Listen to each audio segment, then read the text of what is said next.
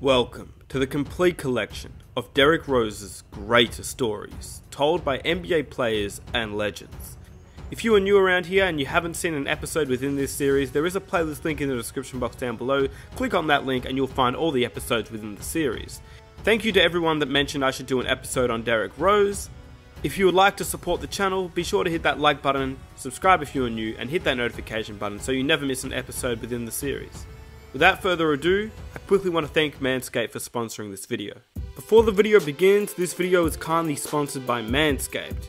I'm sure you're all very well aware of Manscaped, but if you haven't heard of them, they're a global brand for men's grooming and hygiene products, and they are the best. And I'm sure you've seen Manscaped everywhere because they are so popular at the moment, and there's a good reason why. In the past, I have tried so many electric shavers and either they just break or they stop working, which is why I'm so glad to finally have a shaver that actually works and is actually made out of good quality material that won't break. Because firstly, it's waterproof, which is amazing, and secondly, the battery is incredible. It lasts 90 minutes with a full charge. But obviously it's really important to stay clean and hygienic. You don't want to have any scratches or cuts on you, and you don't want to have body odor that stinks the room. That's why Manscaped is perfect. Manscaped sent over the Performance Package 4.0 and it was really cool to see what they had. The main reason people go to Manscaped is because of this Lawnmower 4.0 trimmer, which is incredible. You can have it uncharged for 90 minutes, it's waterproof, everyone knows how great it is, but they also sent over the Weed Whacker because no one wants to have hair in their nose and their ears. And they also sent over a Crop Preserver, which is a deodorant for downstairs, and a Crop Reviver, which is a spray. And because everyone's traveling again, it's really important that you have something that you can take with you when you are traveling. They sent over a travel bag, anti-chafing boxes, and they also sent over a mat to make everything clean. So if you don't want to end up like these players here, be sure to get your Lawnmower 4.0 and the rest of the equipment down below in the description. There's a link that you can click and you get 20% off if you use code NickSmithNBA. Thank you Manscaped for sponsoring this video, and welcome to the complete collection of Derrick Rose's greatest stories. I played with a lot of great players. Derrick Rose during that time was probably the most talented player I ever played with. Obviously, you don't become an MVP by not working hard. I think the only word that he really cares about is winning. Like some of your favorite players I done seen when D Rose was MVP year, D Rose was D Rose. I done seen people catch the Rose flu. Yeah. Derrick is a dude that, got a great work ethic, very humble. I admire how humble he is about the game. Such a good, humble kid. He's a humble guy. And they had a young D Rose before the MVP Rose, the season before. Why can't I be the MVP of the league? Why can't I be the best player in the league? I don't see why. Why can't I do that? Because that was a quality that I had when I was a kid growing up.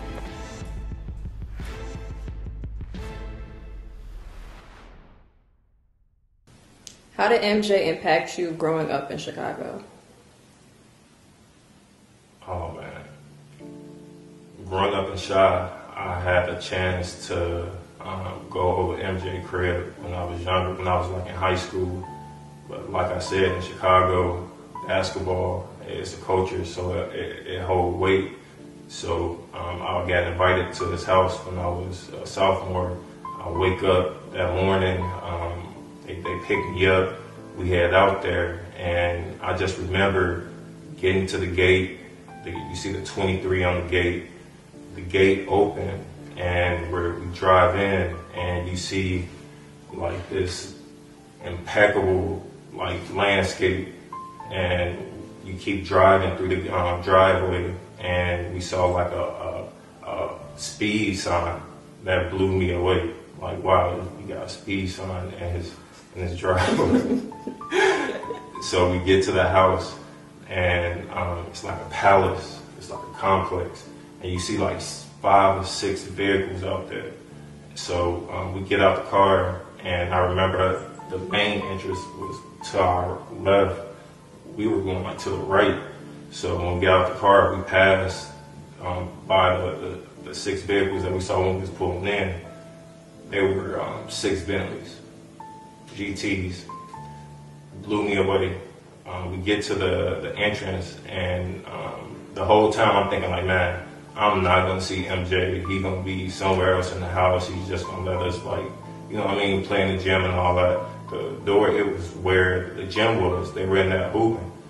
Like, that whole time, I watched them every second while I was there.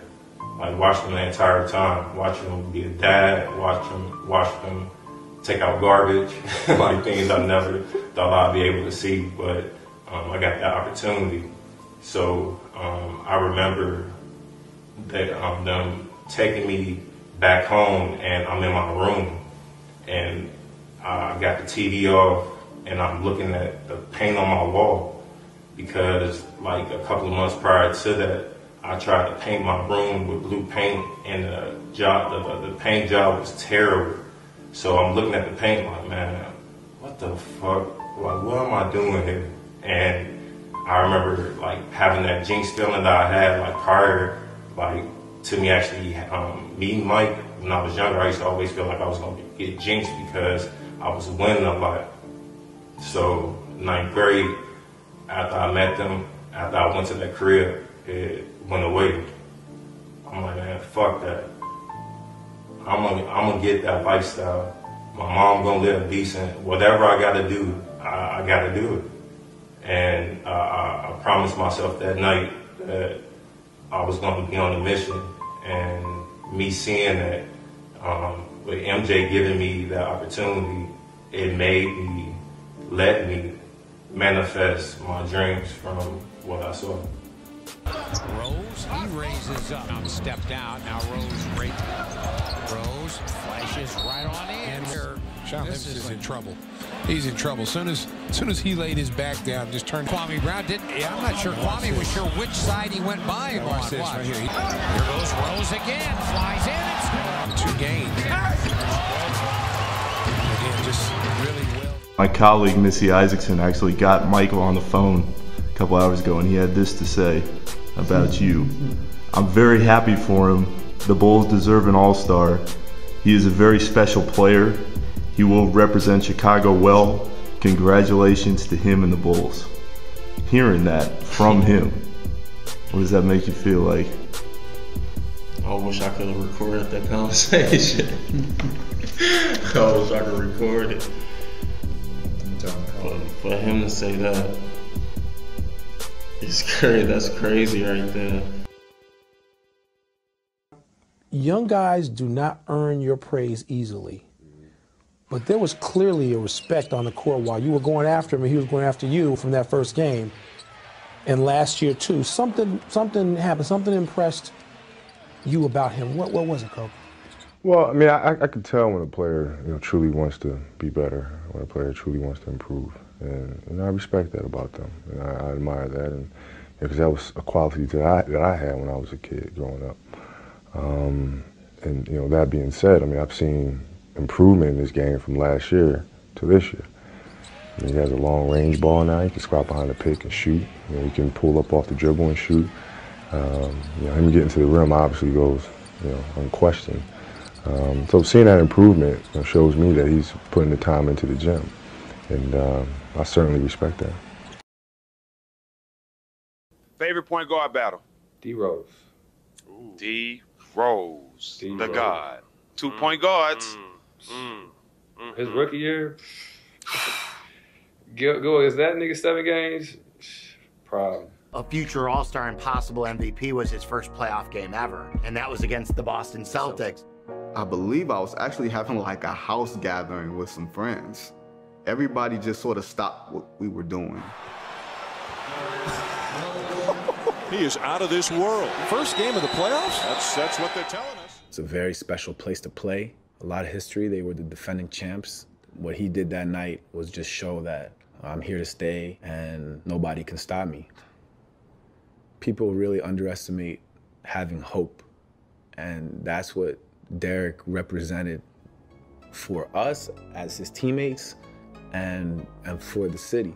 1 point lead for the Bulls. There is Rose towards Brad Miller, as if to say, where were you? Realize it. He does, and hits it. How about the Bulls with an 8-point lead here in the Garden?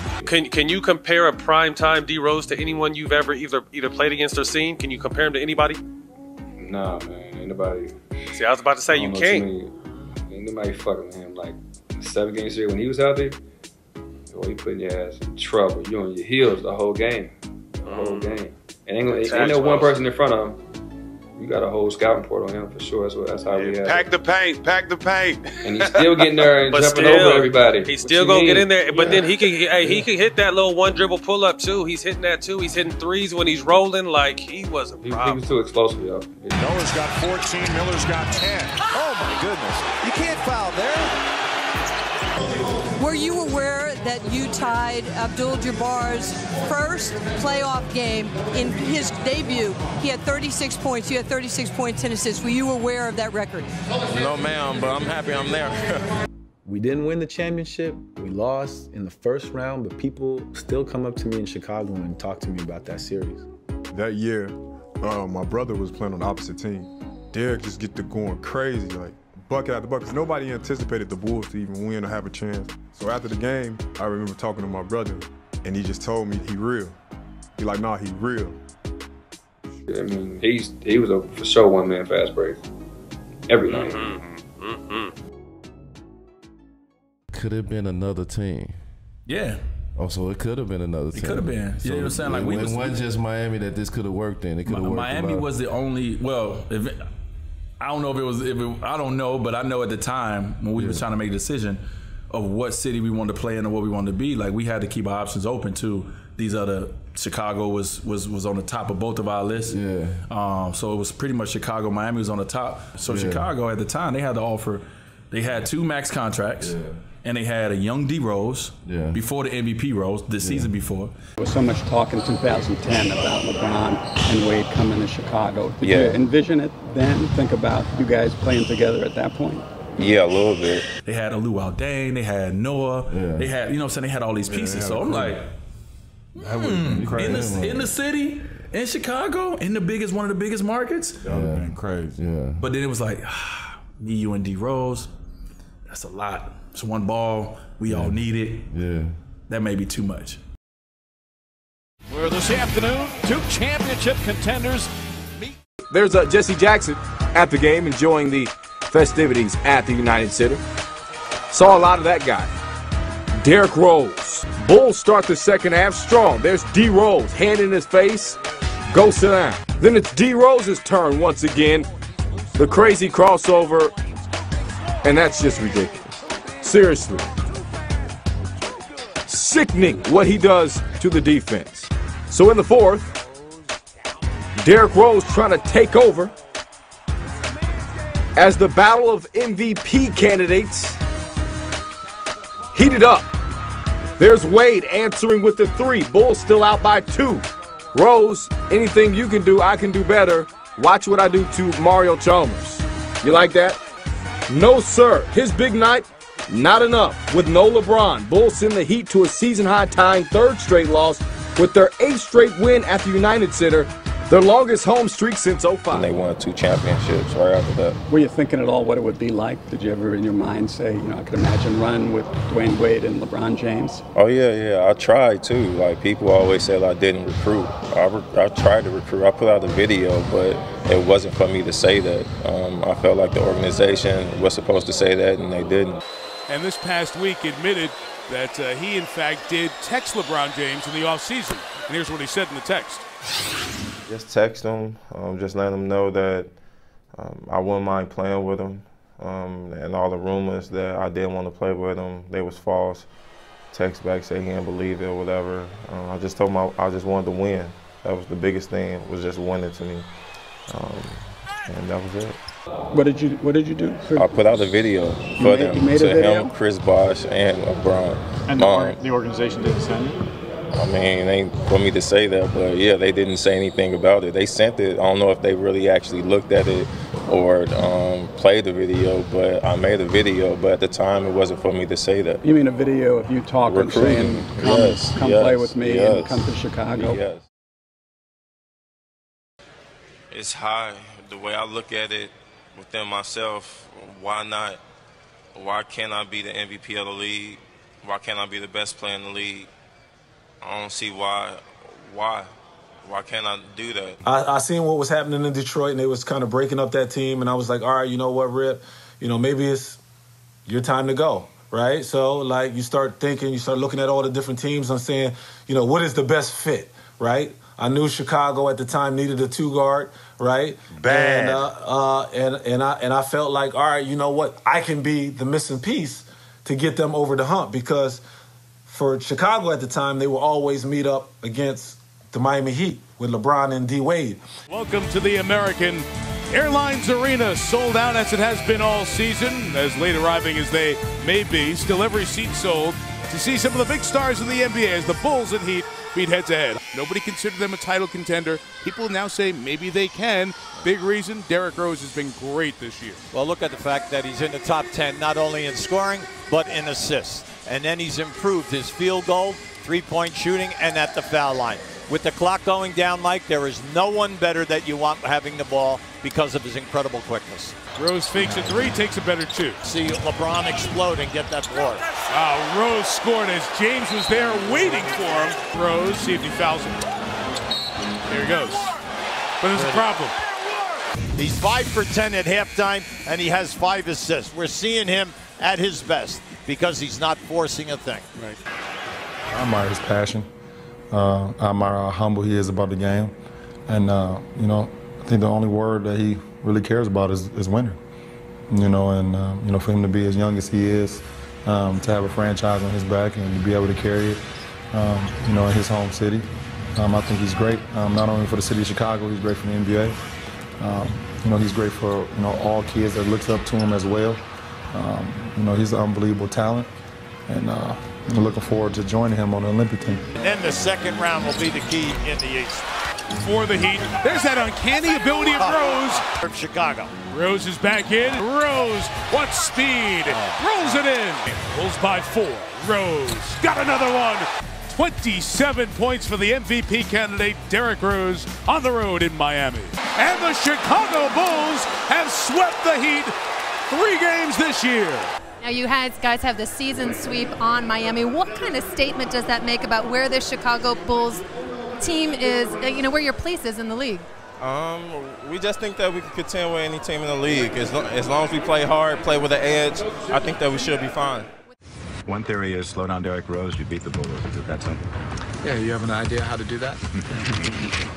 He's MVP. And we always say about our athletes that, hey, if you're going to talk the talk, walk the walk.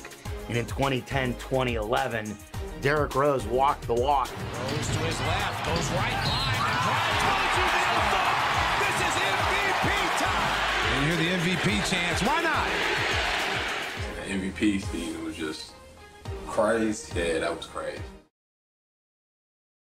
Getting a chance to play with Derrick Rose the year after coming off his MVP season. You guys are in the playoffs, mistake me if I'm wrong, game in hand.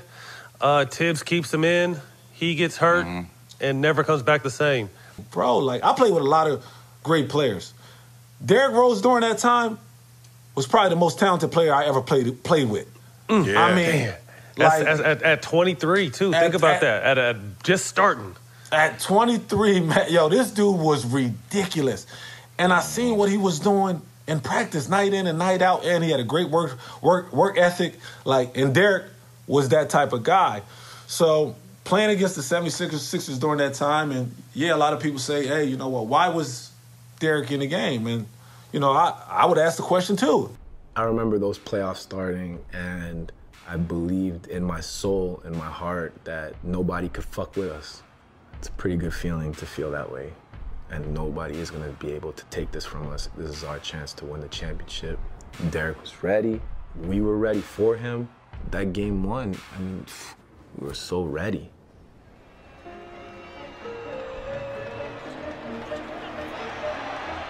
Like, I remember coming down, I think I made like a jump hop to like a pass. When that happens, I'm like, oh, snap. I'm like, bro, get up. Like, get up. I remember passing the ball and feeling like my ACL tear a little bit. It didn't tear all the way, it tore a little bit. So when I went down on the floor, after I threw the pass, I went down on the floor. Right when I like laid down and put my hands over my head, I felt it tear a toe, like it totally tore. My leg just started shaking. I didn't know what was going on. I remember walking to the back to get a X-ray. The X-ray, of course, didn't do anything. They needed an MRI. And I remember going to the MRI. After getting out the MRI machine, they told me that it was tore and just breaking down. Like, I couldn't believe it. When Derrick went down, I was like, all right, he might be out for a couple games, but he's gonna be all right. I remember where I was sitting when I got the news that he tore his ACL. It was a lot. When he doesn't get up and he's walking off, man, it crushed me. Not because of my own individual, me coming there and wanting to win the championship, but just knowing Derrick is a good kid. Derrick is a dude that, got a great work ethic, very humble. And this guy right here, man, best point guard in the game. Like couldn't nobody mess with D Rose during that time, So to see him going down, I just felt like our chances of winning the championship is very rare to none. There may be no highlight or video clip that former players want to see less than the one you just saw right there of Derrick Rose, first game of the playoffs, blowing out his left knee, torn ACL. Reggie, when you saw that happen, when you watch something like that, what's hitting you in the gut? So when he went down and the camera focused on his face right then and there, because he's never really had a major injury throughout his whole career, AAU, high school, college, whatever, you could see on his face that it was something serious. Guys are coming back in every sport from ACL, so there's no doubt he's going to be okay in terms of his recovery, but how much of the explosion will he lose, and how can he... How much up here? Yeah. How much up here is really going to... He does that move how many times a game? 20, 30? To be able to make that move and just explode, it's mental, but it's about having the confidence, okay, my knee.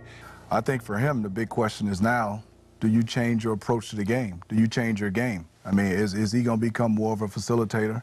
Can he? Can he think the game? Can he play the game? You're going to think about those moves, Chuck, I think, for him. How do you land? And do you go full speed? And that's going to be the big difference, I think, for Derrick Rose. I'm not wearing that man's sneakers. I got to play against him, you know what I mean? It's like, it's not nothing against D Rose, you know what I mean? I love what he does.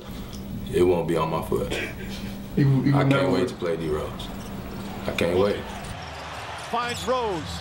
Rose trying to get open, fires away. Bang! It's over! The Bulls win at the buzzer! And he jumps in midair. You catch him. He's just got the stale face. That's my Derrick Rose.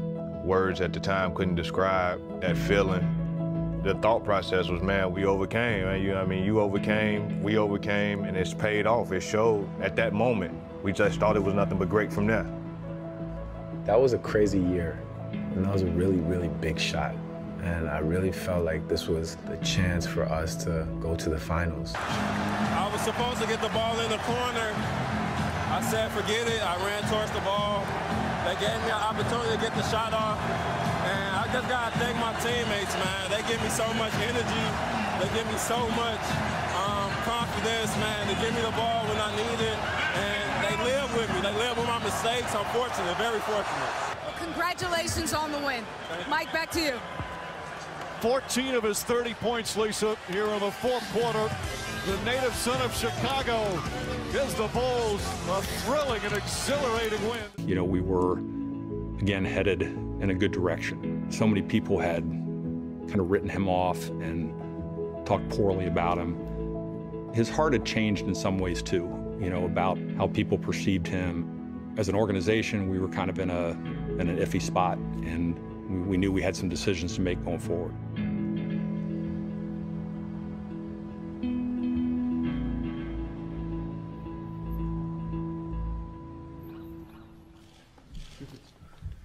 Derrick, you'll be 29 when this contract ends. Can you think of playing for another team other than the Bulls? I don't think so, unless they trade me or something. Unless they trade me. That ain't happening. I would want to finish my career here, but we'll have to see.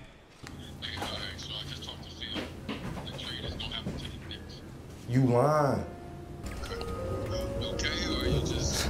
just in awe. It's no hard feelings, like nothing, no grudges or anything. If it was that, it's no hard feelings at all. I understand it's a business, and they're trying to do what's best for the team, I guess. And I don't think I would be wrong for using that as motivation. I don't know why I was traded, but I would like to tell them thank you. Thank you, for real.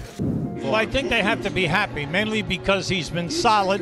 He's played between 30 and 32 minutes in the 4 games, averaging 16 points on 16 shots, 45% shooting. Okay, the rebounding solid for a point guard, but the assists, 2.5, he is not in the top 40. That has got to change. Rose fakes, drives, gets inside once again. Dangerous pass, gets it to Rose. Rose drives underneath, layup. Nice. Oh, beautiful play from Rose. Rose jump shot. He's feeling it. Yep, he's feeling everything. Rounding into shape. Rose inside to Noah and the layup. And Rose with his 10th assist of the game. Rose drives, layup, banks it in, and a foul on a beautiful move from Derrick Rose. One thing we do know about Mr. Rose is he's a fighter. So these first couple games, he didn't play well, single digits last 3 games in a row. He's not going to quit. You're not going to break them. And it's early in the season. This is going into the playoffs to be a problem, but still plenty of basketball left. They'll be fine. New coach, new system, Noah coming off the bench, full team not there. They're adjusting, but Derrick Rose will be fine. I'm God gifted, so if I just go out there and play, you'll be able to easily see that the best revenge is massive success, and that's the mindset that I have right now. Rose attacks, challenges Derrick Rose, has 41. One off of his NBA career high. The stop, the go, the finish, 46 for Rose. Even when a superhero is knocked down, he's still a superhero at the end of the day. And Derrick Rose showed why he's still a superhero. Amazing story, just in terms of what he's been through.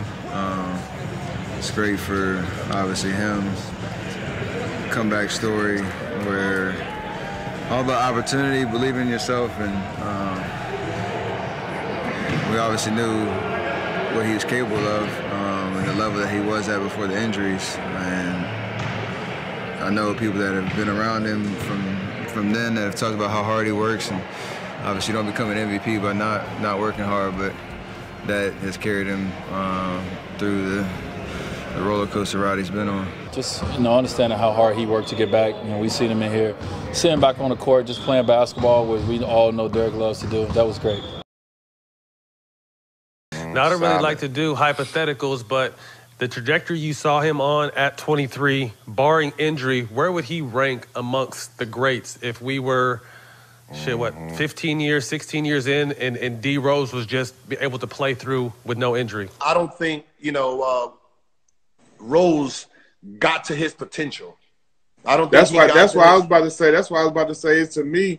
To me, I agree with you when you say it's hard to say who, but in that same breath, to me, I gotta kind of slant towards D. Rose because first of all, he's the youngest MVP ever, but number two, he got to where he got without even you know what I'm saying. We don't even know if he reached his full potential. No, he didn't. I mean, he didn't reach his full potential. I think he had so much excitement. People got to understand what this kid did. And then you go win Rookie of the Year, and you, literally, he lived out every Chicago kid's dream. And he maxed it, though. Only thing he didn't do was get a chip, but he maxed it. He was the MVP of the league, the youngest ever. He the toast of the town. It don't matter what happened. They can't never take that man. But that's what you can never Chicago, and it ain't nothing that nobody could do about it. He did what he did, and can't nobody change it. Can't no injury change it. Can't nothing change it. Where does he rank in the historic? Because to me, he was a generational talent as well, but probably one of the most special. At his position? Yeah. In my opinion, Derrick Rose is definitely top 10, easily. Could be top 5. Man, this dude, I'm telling you, I mean, there's a lot of great players in our game right now when you're talking about the point guard's position. Russell Westbrook, Steph, CP, Kyrie. Listen, none of them dudes wanted no smoke with Derrick Rose and Derrick Rose era. Exactly. I'm telling you right now, none of them dudes wanted no smoke with D Rose during that time. Was a problem. Trust and believe. I hate when people run away from competition. I hate when people don't want to play against or don't match up. I done seen it in the league. People been scared of each other. I done seen people fake injuries. Like some of your favorite players, I done seen when D Rose was MVP year, D Rose, and D Rose was D Rose. I done seen people catch the Rose flu. Yeah. People think that's fake. We used to joke about it. Because me and D Rose sit right here and we'll go out there. I used to start, and I knew when somebody was kind of shaking of them or something, so, you know, like, I knew my role. Didn't you tell him earlier this year that you grew up watching his mixtapes? Did that happen on court? I think you've told me a story like that. Yeah, this was when he was with Detroit still. I got caught on a switch with him, and he went to his kind of like in and out pull up or whatever. And I got to stop. I blocked it partially. Whoa. Yeah, we secured the ball and went the other way. And there was a dead ball, a free throw. We were at the line. And he came up to me and he was like, "Man, Duncan, you must have been watching all my game film. You know my moves." And I just kind of laughed. I was like, "Man, I've been watching your game film and your highlights well before this year, man. Like I grew up watching that." And he just had this moment. He was like, "Man, that's crazy, man." And he said to me, he's like, "I'm a huge fan of your game." And I was like, "Damn, that's crazy." I was like, no. I'm a fan of your game. There was just kind of like this little moment, the game within the game of like, that's crazy. Like Derrick Rose, you know, former youngest MVP ever, like, you know, all the accolades. It was definitely kind of that like aha moment for me. I've had a bunch of them in my career, but it was definitely one of them. Our community, we don't care how many times Derrick get hurt. Like, that's a part of life. That's a part of being a basketball player. And we never saw a downside. We never thought about a slope. But as a Bulls fan, what did you think of kind of the rise and fall, like what happened with Derrick and seeing how high he went and then how low things got? I mean, Derrick had no lows. He didn't, because he still maintained. Derrick is a legend, no matter what. We always wanted him to come back. That was the most important thing, is Derrick coming back. We're his family, and we just love every time he came back. Are there any Simeon players in the great lineage and history you look up to, role models? Oh, Derrick Rose. I look up to that man so much. Me being that sixth grade kid and eager to be in the gym with Derrick and be around greatness, just those little memories is what helped me be the person I am and helped my hoop dreams and inspired me to go to Simeon and to be like him. That's my hero. And I hope you guys enjoyed the video. Thank you once again to Manscaped for sponsoring this video. Be sure to check out the link in the description and use code NickSmithNBA for 20% off. If you did enjoy this video, be sure to hit that like button, subscribe if you are new, and hit that notification button to stay up to date with all the new episodes within the series. It's been your boy Nick Smith. I'm out. Peace.